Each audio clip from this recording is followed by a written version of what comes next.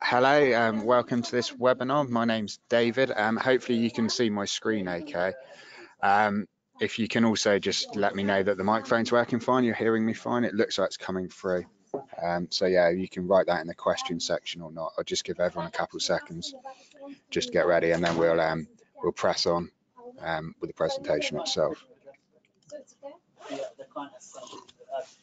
Okay, cheers, thanks guys. I can see you can hear me okay, so we'll go through this.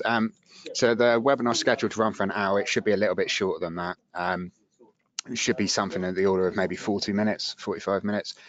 First off, I'll run through some slides that I've prepared talking about the DAX, and we'll talk about the fundamentals behind it and things that are driving the DAX and things to watch out for.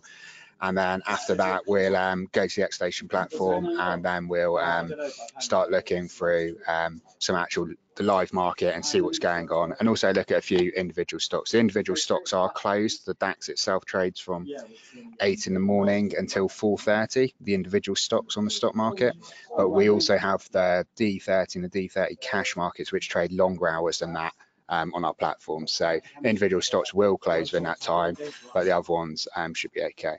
So before we get any further, just a quick disclaimer. This is basically just to say this presentation should be taken as general information and marketing purposes. It shouldn't be construed as investment advice. Like I say, I'll be talking about things I believe drive the DAX, things to watch out for, important fundamental and technical things. But at the end of the day, whenever you're trading, it should really come down to your decision. So by all means, hopefully take on board whatever I do say, but don't believe this to be investment advice. I won't be saying something, for instance, like to go out and buy the DAX or to sell the DAX now. Okay, so just a quick overview of what we've talked through in this slideshow. There's 5 main points really that I want to discuss. So first we'll look at where we are at present, so what's happened recently in the DAX, what's happened previously. We'll look at the latest German economic data. Now this is obviously very important. How the German economy is doing is one of the key drivers of the stock market performance there, as well as the global economy, and I'll touch on that a bit more. We'll look at monetary policy, so that's basically what we see from the ECB at present and their stance there, and we'll also talk about the possibility of fiscal policy. This has become a bigger theme in recent months, and the possibility that we get some fiscal stimulus from Germany.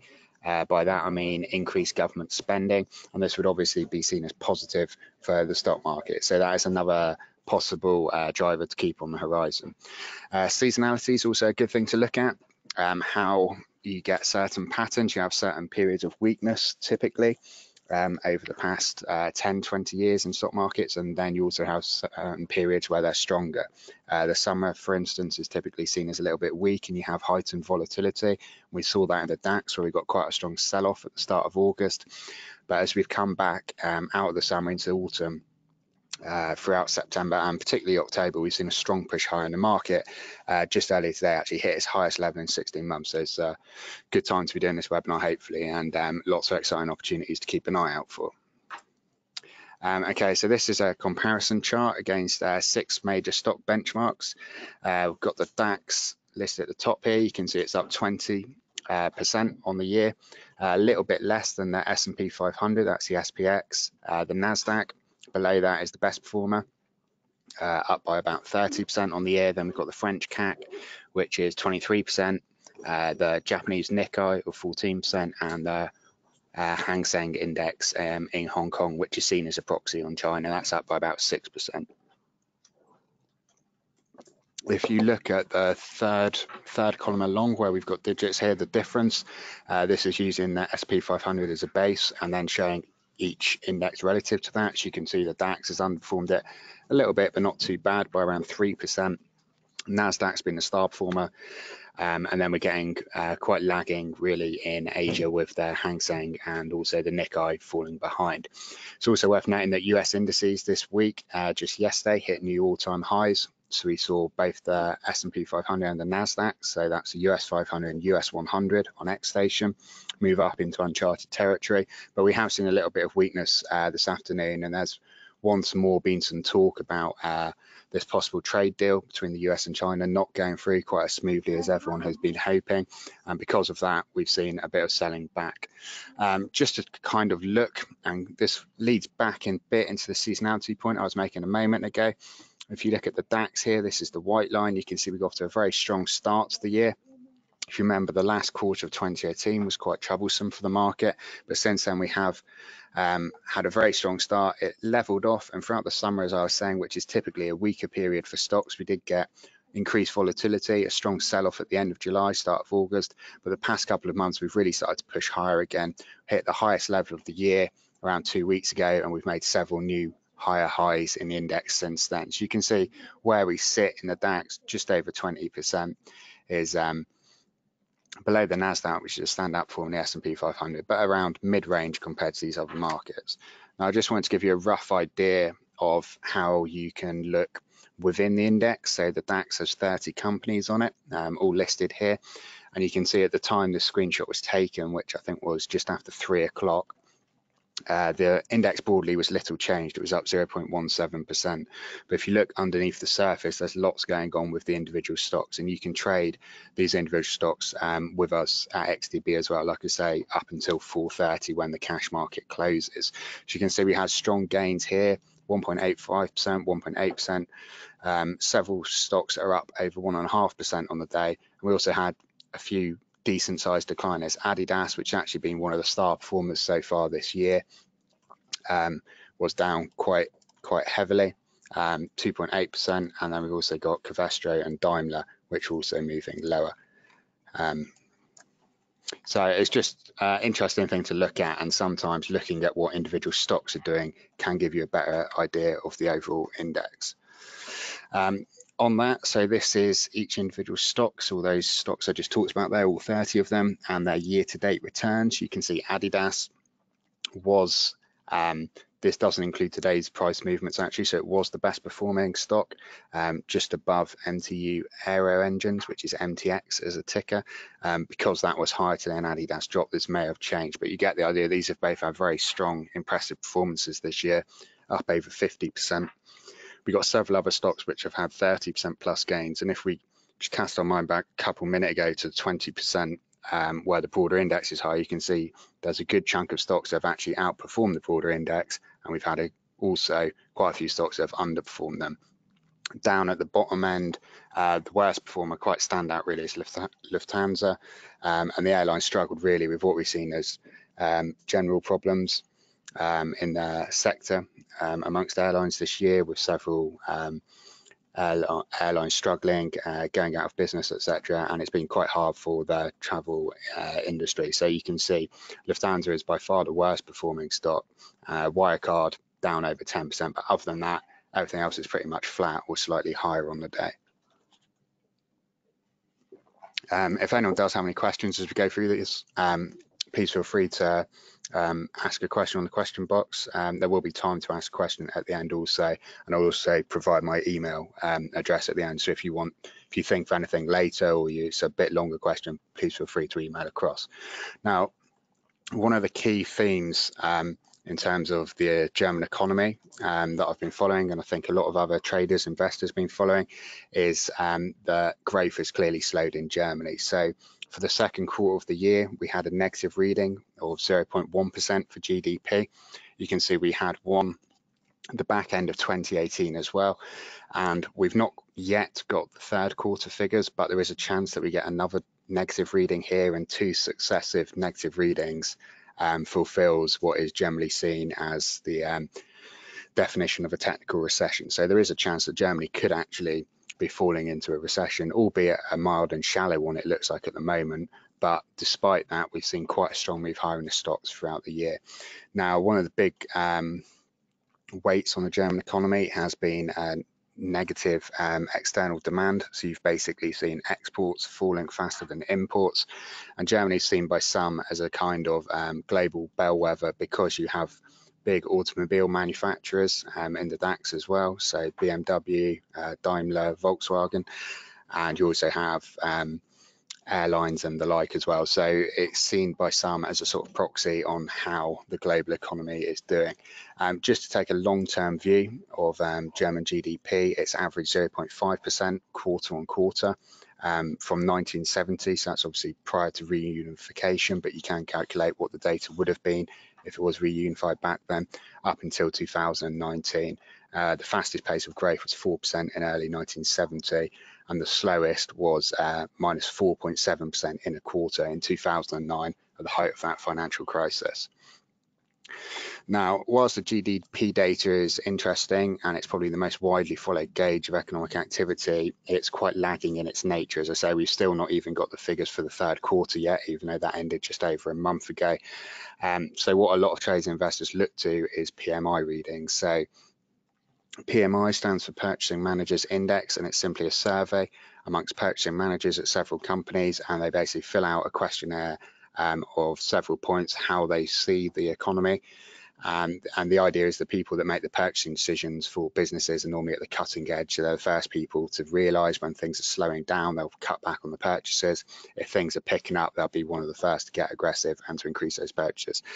So manufacturing is seen as the most important as far as Germany is concerned, and this is a chart here going back to 2000. You've got the German manufacturing PMI, this red line, and what you can see is we've had pretty atrocious figures for the past year or so. It's actually dropped to its lowest level just last month, so that was last month's release. So in September, the data fell to its lowest level in 10 years.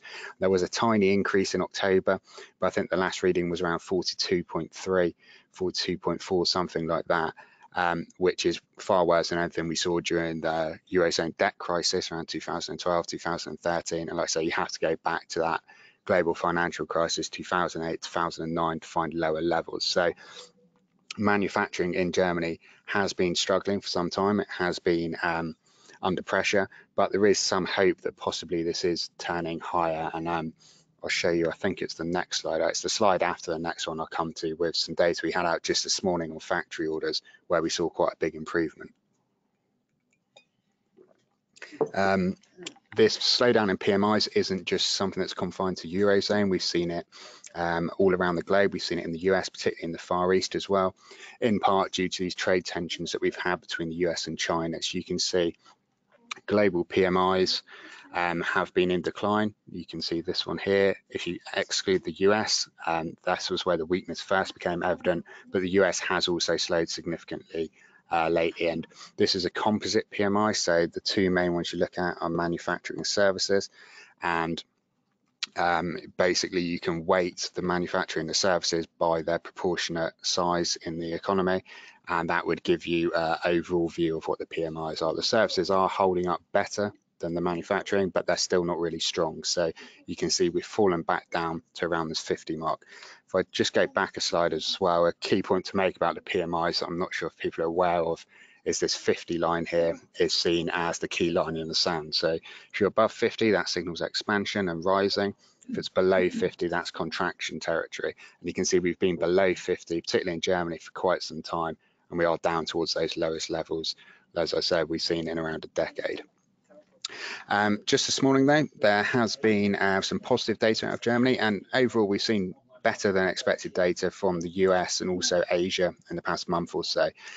German factory orders obviously feeds in quite closely to the manufacturing figures, and you can see it's the first time in a year that we've actually had positive growth in factory orders in total, which was I think 1.3% month on month. And we've also had all aspects of that improving, so domestic factory orders, foreign factory orders, and also non-euro area orders. So you can see this is actually quite strong. Whilst we did have big pickups in other parts a few months ago, we didn't have the domestic increasing, etc. And you have to go back quite a top while till we got all of these in synchrony moving higher. One of the reasons, or probably the chief reason I'd say, why the stock market's done so well despite the economy being pretty weak is a global shift that we've seen to easier monetary policy. So the ECB, which control the interest rates and monetary policy all throughout the Eurozone, have basically announced that they were going to provide another stimulus package at their September meeting. They cut the deposit rate further by 0.1% to a new all-time low of minus 0.5%, so went further into negative territory. And they also announced the resumption of their asset purchase program, which is known in other countries, the UK and US, as quantitative easing, which will start this month, November, and that will begin at a pace of 20 billion euros worth of bonds per month. These measures were first introduced back in 2015 when rates got put into negative territory for the first time, and asset purchase program was started, and this basically has the effect of stimulating the economy. It's seen as an aim to try and drive inflation, but also what it does in effect is it does boost asset prices because it means the cost of borrowing is far cheaper. There's a big deterrent away from saving if you get a negative interest rate, and therefore if you look at the relative attraction of, say, stocks compared to a savings account, stocks with a dividend of 5 or 6% are seen even more positive and even more favourable compared to savings, particularly if you're getting a negative rate. So this is the overnight deposit rate of the ECB going back to the late 90s when the central bank was founded. You can see generally there's been a gradual trend lower. We moved down into negative territory, as I say, back in 2015. It's a few steps down, normally moves in 10 basis point drops. And since then, we were on hold for the best part of 2.5 years before there was another drop at that meeting in September. So there is really very strong and almost unprecedented amounts of monetary stimulus the ECB are trying to use to improve the Eurozone economy, and obviously that has boosted the German stock market, amongst other things. This is a chart of monthly asset purchases from the ECB. So you can see on the right hand side, this is a scale in billions. You can see it started late 2014, really took off throughout 2015 at a pace of up to 60 billion a month. This was the target of 60 billion a month. Had a few months above, a few months below. It was ramped up to 80 billion in the middle of 2016 when ECB decided that they needed further stimulus, and you can see after that they gradually tapered this off and reduced it to back to its lowest level in several years at the back end of last year. I think this 3 here is simply just the reinvestment of bonds as they mature. Obviously, when you buy bonds, they do have an expiry date, and once they expire, the bank will reinvest the money they get back from the bond back into the program. So that's a lower pace of bond buying, but it is still a small buying of bonds. Now, one of the problems that people who follow this and this methodology for why it's been propping up stock markets so well for the best part of the last decade is that there's an idea that bond buying is approaching its limits. So you can see here there's something called the capital key in the Eurozone, and what this means is there's only certain bonds that are eligible to be purchased by the ECB. And what you can see here is there's an ECB self-imposed limit at the moment where they won't own more than 1/3 of any country's government debt. You can see we're getting quite close to those levels in Netherlands and Germany because these are deemed as the most creditworthy. So that's normally where the ECB first look to buy bonds. They want to hold a larger portion of bonds from these countries.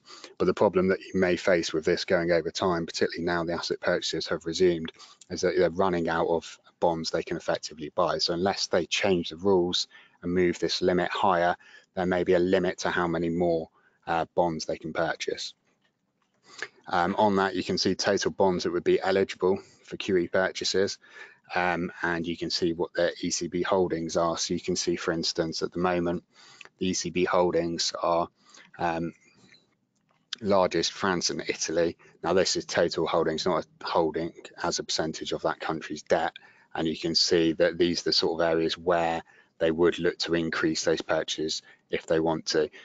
You can see the bonds which they look at are 1 to 30 year maturity. They include inflation-linked bonds and nominal bonds. So France and Italy do offer the most room for further bond buying, but there is a chance that you start to get up to that portion where you own over 1/3 of the government's debt, and therefore you could run into problems in terms of the capital key requirements. So that leads us on to fiscal policy. So there's 2 main ways you can stimulate an economy: monetary policy, which is simply controlling interest rates or printing money, and then fiscal policy, which is government spending and taxation. So if you want to provide fiscal stimulus, you can either increase government spending or reduce taxes. And there's been growing calls from several people, none more so really than the outgoing ECB president, Mario Draghi, to basically move away from this reliance on monetary policy and try and get some fiscal policy to pick up some of the slack. This is Germany's budget balance as a percentage of GDP, and what you can see is this is at its highest level that it's been in many years. I think the next chart actually goes back even further to the mid-90s. You can see that around this time, the budget as a percentage of GDP was a deficit around 9%, but you can see we've had a surplus for quite some time now. Now, what the surplus means is that the government is essentially bringing in more in taxation than they're spending. This is seen as good for government finances, but it's not providing much stimulation to the economy. If anything, it's slowing the economy down and trying to not run it so fast. So in 2018, I think the surplus widened to a record of 59.2 billion, which was around 1.7% of GDP. Sorry, I'll just go back a slide, probably show that easier. Yeah, here. So you can see it hit a record of 1.7% of GDP before dipping off. And basically, this was the 5th year in a row that there'd been a government surplus. Over time, going back to 1995, which is as far as I could get the data back, on average, the government has had a budget deficit of 1.78%, so that's minus 1.78%, so somewhere just around these levels here. And throughout that time, if you take that as the base level, you can see now where we're at is quite a high figure, really.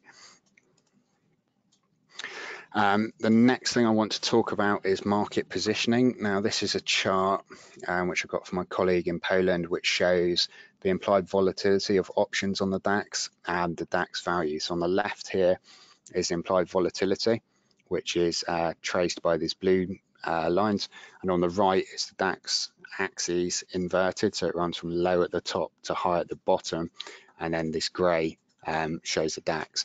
What you can see simply here is typically when implied volatility falls, it's seen as positive for the stock market. So if we look here around 2015, when the ECB were announcing those stimulus measures, we had declining implied volatility and we got a rallying stock market.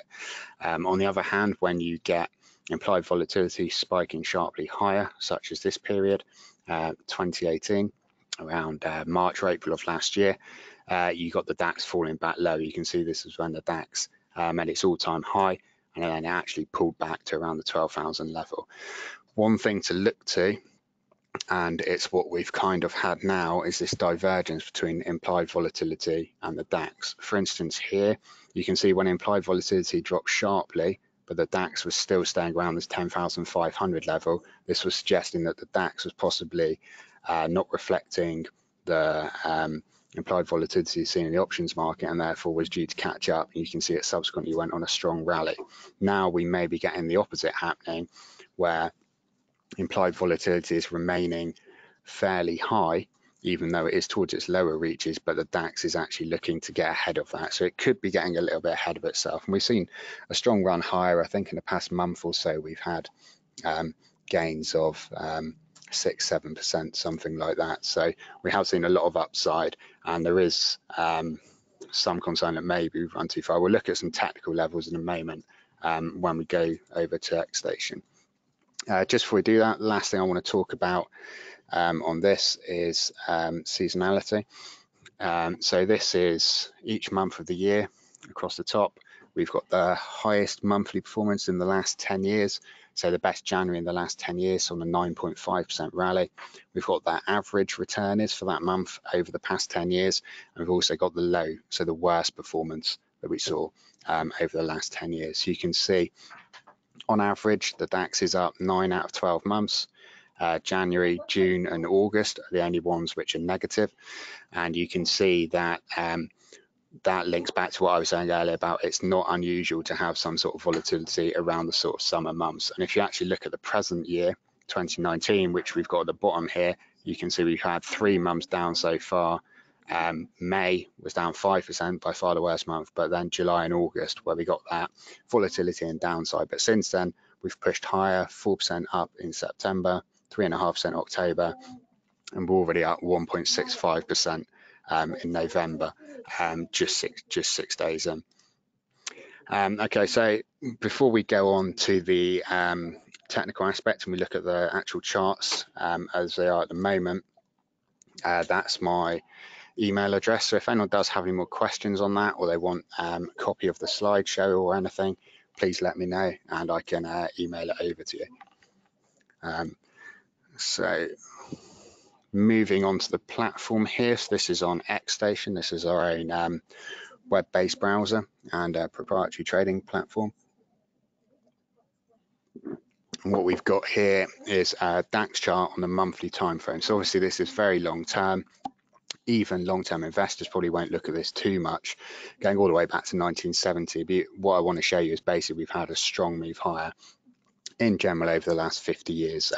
Unsurprisingly, stock markets have rallied over time, and you can see again this goes back to pre-reunification dates between East and West Germany, where it's approximated what a combined stock market would be trading. I think the DAX itself was only actually created in the early 90s, but you can see since then the 90s were very good. We made the high around the dot-com bubble, around 8,000, had the sell-off very sharply, 2001, 2002, moved back up, made a nice double top with those just before the global financial crisis. Then we got another drop, but we didn't take out these previous lows. You can see since then, that past 10 years, when we've seen central banks cutting rates, and we've also seen the global economy recover from this financial crisis, there's been a very strong move higher. You can see the market was trading around 3,660, and when I actually first started trading was around this point, 2011, and we were trading below 5,000. And you can see since then we've had obviously well over 100% gains, and we are now pushing back up towards those levels on the highs. So that's just to give you a very big picture overview. If we look at a more sort of practical level, we look back to the all-time high, which is 13,595, which was made here end of January last year, 2018. You can see after that we got a pullback, another push higher. Throughout a lot of 2018, particularly the second half, it was quite a tough time for investors. Stock markets in general were moving lower. But they bottomed out just around the turn of the year. I think the low actually came on Boxing Day for several markets that were open. And then the start of this year, we had a strong move higher, as I saw at that very first chart talking about the DAX and global equities. We had a range-bound trade, but we have pushed up higher. In the last few weeks, we've made a strong push to the upside. So we're now back near this 13,200 level, which coincides with this double top from here. And this is a potential resistance area that I've got my eye on going forward. You can see after this strong move higher, which isn't too unusual, if we just zoom in, we have found a bit of resistance. I think today, actually, when we hit that highest level since that double top back in June of 2018, we did just about breach 13,200, made a high of 13,204, but we have since sold back, partly due to that Chinese news as well. So this is an area to keep an eye on and see how we trade. If we do make a clean break above here, then there's obviously potential for further gains. You could see another attempt at these all-time highs of 13,595. But if we do fail here, then there is quite a lot of space to move to the downside, where we've seen an advance of, 550 ticks just in the past couple of weeks. If you are looking to see if the market's overbought or oversold, people normally use oscillators. The favorite one I turn to is a relative strength index, or RSI. You can see on the RSI we have got fairly high readings at present. 76, I think that was a little bit higher earlier, 76.9 it was, but 76 is above 70, so you can look on the right hand side here. Normally you say anything above 70 is overbought, anything below 30 is oversold. If it goes above 80, it's extremely overbought, below 20 it's extremely oversold. But it's worth noting that just because the market's overbought doesn't mean it can't keep going higher. Just because the market's oversold doesn't mean it can't keep going lower. If we look back here, for instance, during those declines last year, the market got down to this RSI reading of 25.3. We did see a bounce, but then we had another push lower. And actually, by the time we dropped down lower, the RSI had recovered because there was less downward momentum around those lows when we did make them. So that's something which you can look at. So in terms of RSI, we are in overbought territory, but not extremely overbought. It's not like the market's run way too far, way too fast, and it looks really stretched. So that's something to keep an eye on there. Another thing to look at, whilst we are broadly in a range, we have been for the past, let's say 20, 22 months, and there has been a few clear trends within that. Now, my favorite way of trying to identify a trend is using Ichimoku clouds. So if we put on Ichimoku cloud here, you can see how this works. So what you basically first look for is price drop down below the cloud. So if we just go to this point here, focus your attention on the left of the screen, you can see the market drop down below the cloud, which is a signal of a possible trend change.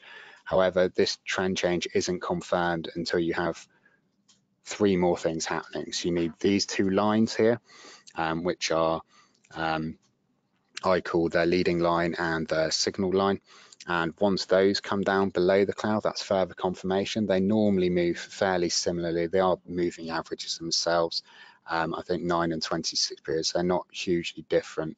But the final thing which you need is actually for the lagging line to come through as well. So you can see, probably easiest if we look at the present price to see the lagging line, because obviously the lagging line is several periods behind.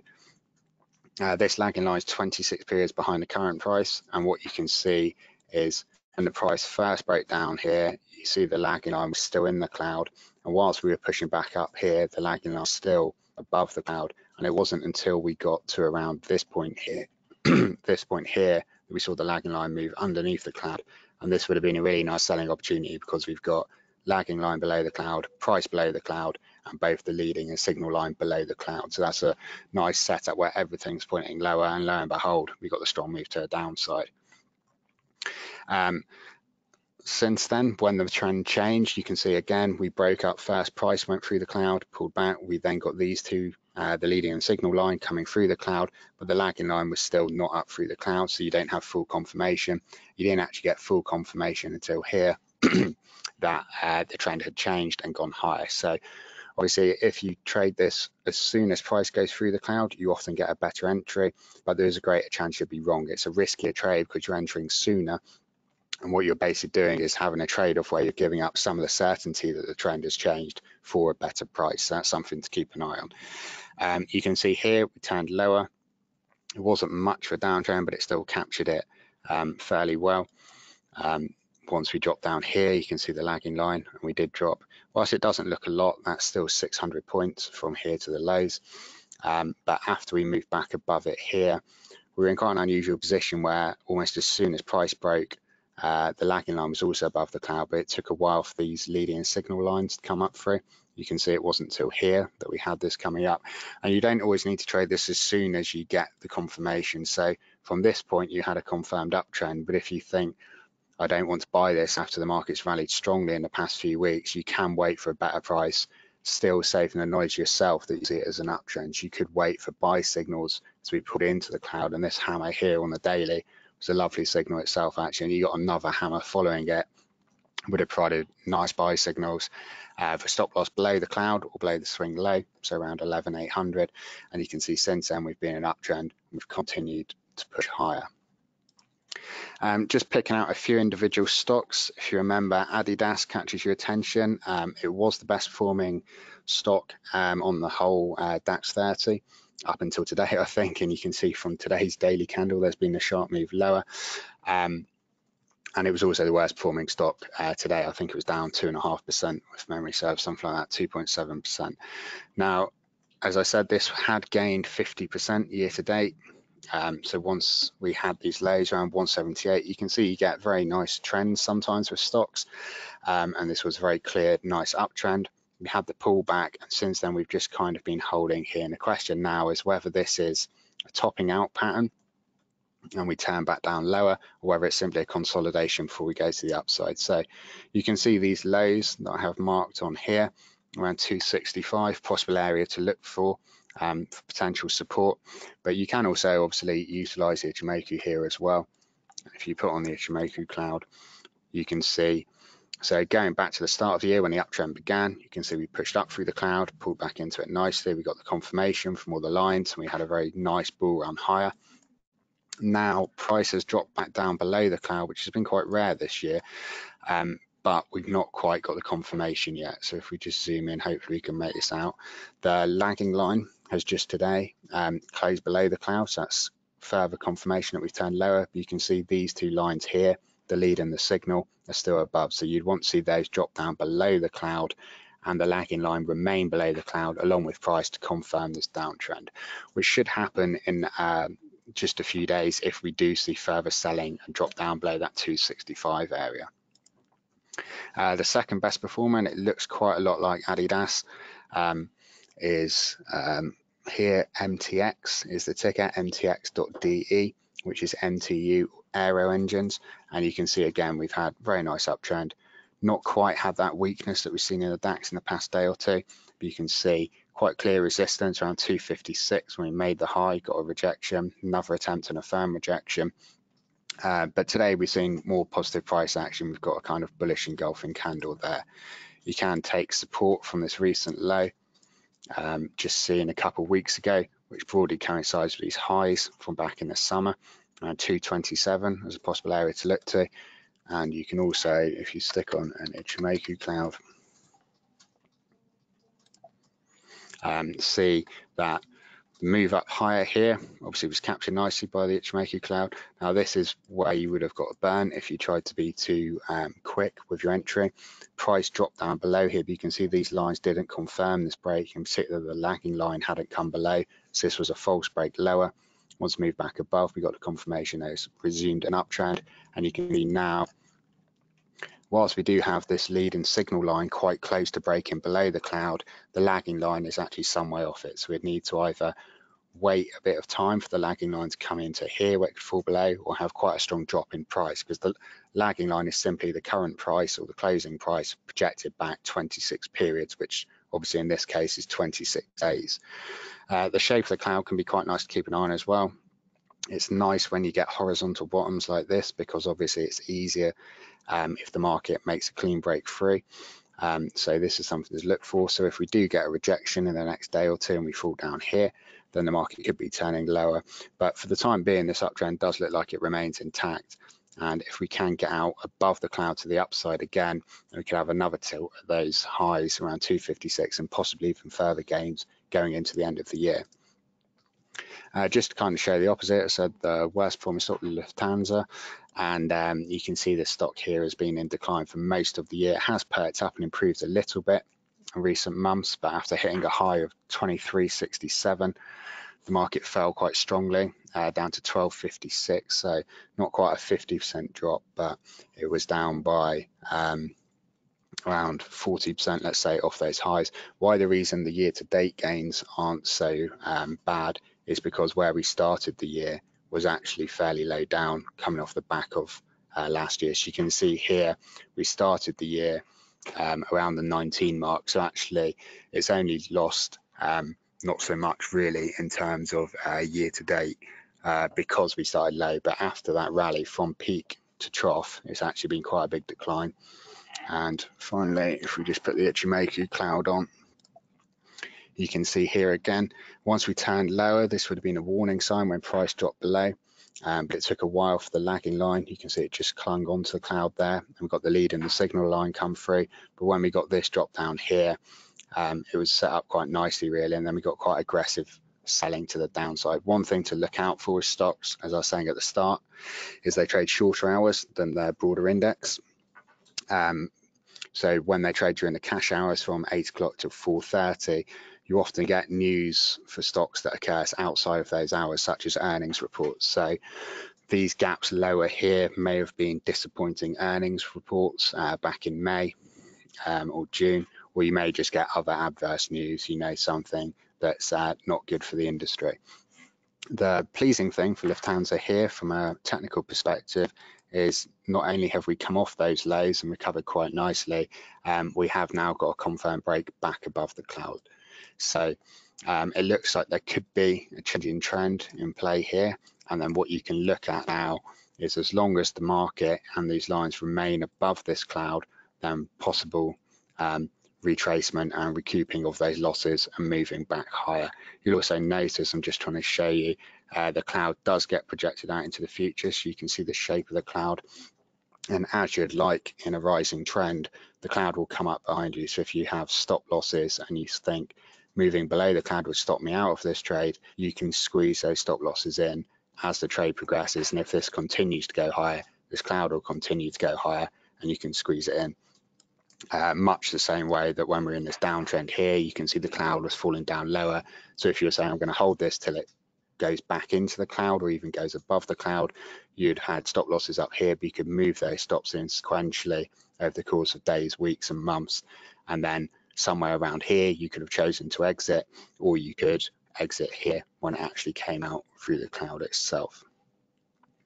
That's everything really that I've got prepared to talk about. If anyone has any questions, please feel free to ask. Please feel free to ask now, or as I say, you can drop me an email at david.cheetham@xtb.com.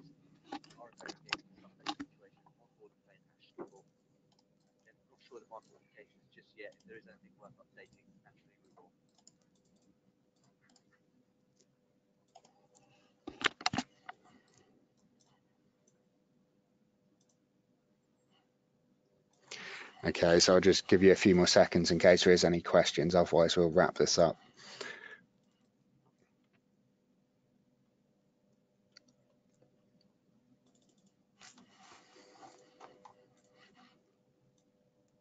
Will it be possible to have a recorded version? Yeah, sure. I've recorded this whole webinar, so the recorded version will be available and it'll be sent out to you. If you do want it, I think it will be scheduled to be sent out tomorrow, but just to be sure, if you drop me an email and just ask again for it, then I'll make sure I reply to you and I can attach then the recording to it.